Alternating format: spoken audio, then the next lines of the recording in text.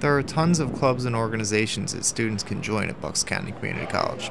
There's so many that it's hard to keep track of them all. On April 20th, the Eco Club held an open house to show off their greenhouse.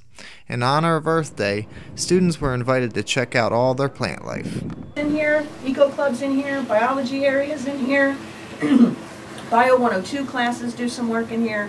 So yeah, right now it's a very well-used greenhouse, I'd say. I have been associated with Bucks for 21 years now, and this greenhouse has been here the whole time that I've been around. The club president explains the Eco Club's purpose.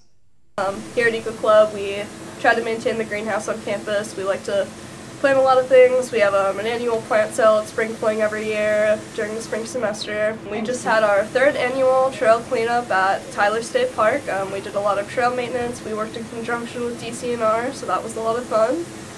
We just have kids throughout the year who are interested in promoting sustainability on campus. That's mostly what Eco Club is about. The Eco Club is working in conjunction with DCNR on a monarch butterfly project that is sponsored by PICO. They have received a $10,000 grant through the STEM department. There are about 3 plots of land currently in Tyler that we're looking to plant pollinator plants in, try to get populations of monarch butterflies back up. Kim admits that the club does struggle with membership. But towards the beginning of the year, we do have a good bit of members. It just kind of dies down a lot once people have a lot of work coming up towards the end of the semester, just tying up loose ends with academics. The Eco Club wants students to know that they meet every Thursday at 12:45.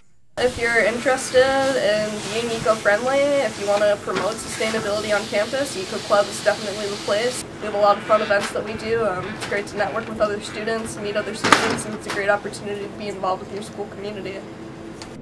This has been George Means reporting for The View from Bucks.